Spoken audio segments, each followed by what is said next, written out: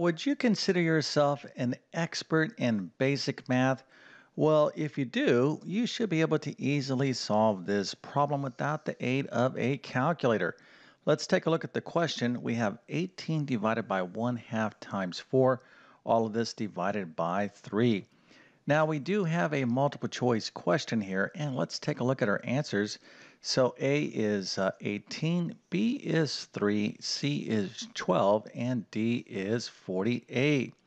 So once again, no calculators, but if you think you know the answer, put that into the comment section. I'm going to show you the correct solution in just 1 second. Then of course, I'm going to fully explain how to solve this problem. But before we get started, let me quickly introduce myself. My name is John, and I have been teaching middle and high school math for decades. And if you need help learning math, come on over to my site, tcmathacademy.com. You can find a link to that in the description below. And if this video helps you out, or if you just enjoyed this content, make sure to like and subscribe, as that definitely helps me out. Okay, so you need to be very careful with this problem, and of course I'll show you why as we get into the video. But once again, here is the question. We have 18 divided by 1/2 times 4 divided by 3, and one of these right here, one of these options is the answer. Okay, so let's take a look at the actual answer right now, and the correct answer is D, 48. Now, if you got this right, you definitely get a happy face and an A plus and a 100%. That is fantastic. Now, some of you might be saying, I'm not sure, Mr. YouTube Math Man. I think the answer is maybe one of these right here. So let's take a look at the complete solution here because I think a lot of people may have been confused on a few of these steps, but no big deal. Let's take a look exactly how to do this problem right now. All right, so we know that the correct answer is D, 48, but let's kind of do this problem in a different way and obviously make some mistakes here. So what if someone said, well, I think I'm going to start right here, 18 divided by 1/2, and maybe in their mind's eye, this fraction 1/2, they just looked at this 2 and they did like 18 divided by 2, so that would be 9. So that definitely can happen. So now you have 9 times 4 over 3, and then someone might say, well, I have a 9 up here. I can take this 3 and divide it into that 9. So now I have 3 times 4, which of course would be 12. So if you answer 12, well, that is one way you could get that wrong answer.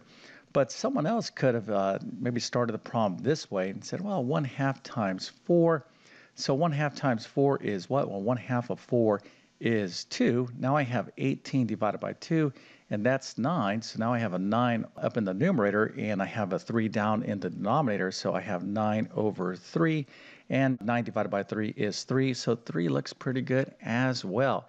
So, of course, there's different answers depending upon the order you do this problem. And I think that's probably where most people got this wrong in these simple math problems because they're not quite sure about the order to do the problem. So we need to review something called the order of operations. And that means we need to review this lovely acronym right here. Okay, so this is called PEMDAS. Pretty much everyone that's ever studied mathematics has learned something like this. Now, PEMDAS is a checklist. It goes from left to right, and it tells us the correct order to do a math problem in terms of the operations. So in math, a mathematical operator is something like addition, subtraction, multiplication, and division.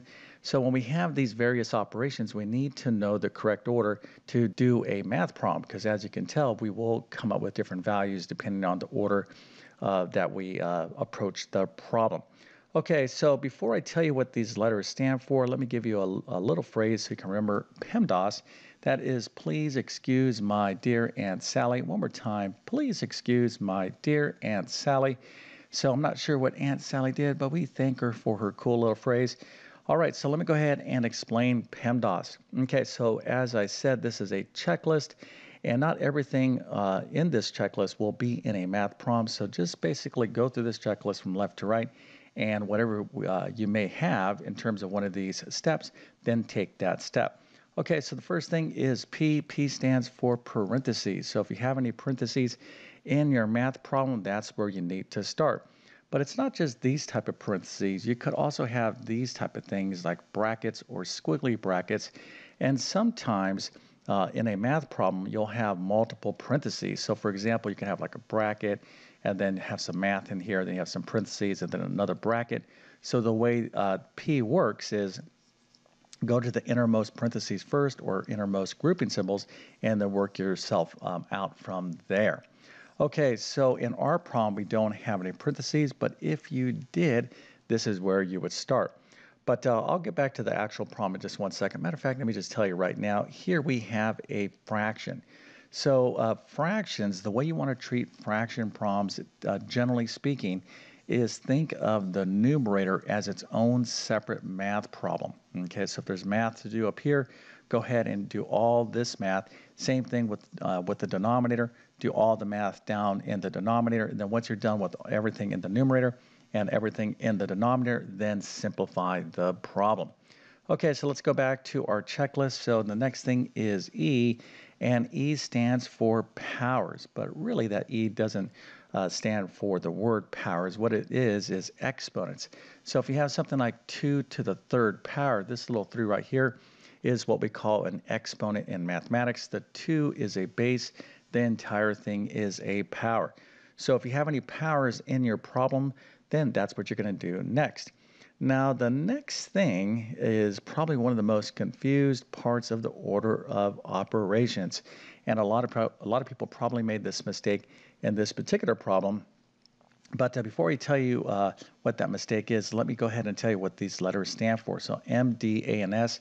M stands for multiplication, D stands for division, A stands for addition, and S stands for subtraction. So some of you might be saying, hey, Mr. YouTube Math Man, I know exactly, that's a terrible little happy face. There you go, that's a little better. What you're going to do next, you're going to do the multiplication because it's the next thing on our checklist from left to right. And that makes sense. Unfortunately, that's not the way this PEMDAS checklist works. And this is where a lot of people get frustrated with math. You're like, hey, you told me one thing, now you're telling me something else. Well, the order of operations or this PEMDAS business is a very confused thing because I think a lot of math books don't stress this well enough. So if you made a mistake, don't feel too bad. So the way this actually works is the following. We're going to do multiplication or division, whatever we see first from left to right. So if we have multiplication, then division in our problem, well, we're going to do the multiplication first because that's what we have from left to right. But if we have division, then multiplication, we're going to do the division first because that's what we see first from left to right. And addition and subtraction work the same way. Okay, so now that we understand PEMDAS and the order of operations, basically all we need to do is some basic mathematics. Okay, so here is our problem, and let's go ahead and think about what we need to do. So first things first, do we have any parentheses? No, we do not. But we do have a fraction, so again, what you want to do is think of the numerator as its own separate problem, and then down in the denominator as its own separate problem. But of course, we only have 3 down there. So really what we need to do is get the numerator simplified down to one value. All right, so there are no parentheses, but are there any powers? Any powers and exponents? No, I do not see any, so we're good with that. So is there any multiplication and division? Yes, there is, right? So we have division right here. Okay, so that's our D, and we have multiplication right here. So what do we see first from left to right? Well, we see division, right? So we have to do this first. Okay, so 18 divided by 1/2. Obviously, we need to know a thing or two about fractions. So let's go ahead and get into the math right now. Okay, so 18 divided by 1/2. How do we divide two fractions? Now you might be saying, hey, Mr. YouTube Math Man, I don't see two fractions. Well, you can make any number into a fraction by just simply putting it over 1. So now I can think of 18 as a fraction, 18 over 1 divided by 1/2. So the way we divide fractions is to turn a division problem into a multiplication problem. So all we have to do is go from the division to multiplication, the division operator to the multiplication operator. And the way we're going to do that is to flip the fraction to the right of the division symbol. Okay, that's called the reciprocal. That's a fancy word. So if we have 1/2, okay, so we have divided by 1/2, we're going to take this thing and flip it upside down. So that's going to be 2 over 1 or 2. Let me give you another example. If I had 3/4 and I wanted to divide a fraction by 3/4, we'd end up multiplying by what? 4/3. So we have to flip the fraction to the right. And so now we have 2/1, which of course is just 2. So now we just have to figure out what 18 times 2 is. Of course, that is 36. Okay, so this entire thing right here is 36. So what you want to do in a math problem is simply just take one step at a time and then write that result and then go from there. All right, so here is our problem. We study the problem. We're like, all right, we got a fraction. Here's the numerator. There's nothing to do in the denominator. So what do I have going on in the numerator? I have division, multiplication. So I got to do what I see first from left to right. So 18 divided by 1/2 is 36. Okay, so now the problem is 36 times 4/3. So we're clearly going to have to finish up our work in the numerator, right? So 36 times 4, sorry, I think I said 36 times 3. I apologize. But anyways, we have 36 times 4 is what? That's 144. So 144 divided by 3 is 48. Now, if you're pretty sharp with fractions, you could have noticed that you could take this 3 and divide that into 36, which would be 12 times 4.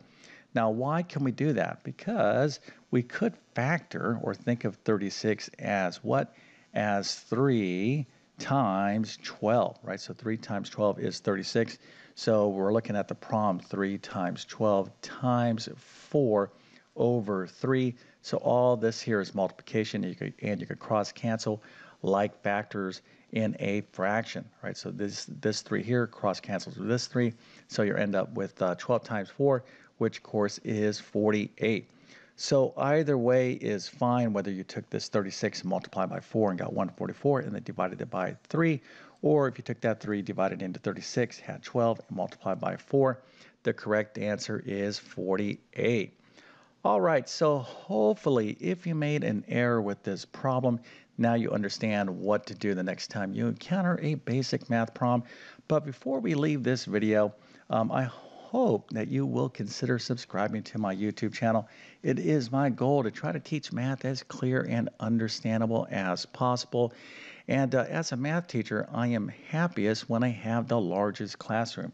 Now, of course, on YouTube, I can grow my classroom as big as possible, but I can't do it without your support. So please consider hitting that subscribe button. And if you're going to do that, hit that notification bell as well so you can get my latest videos.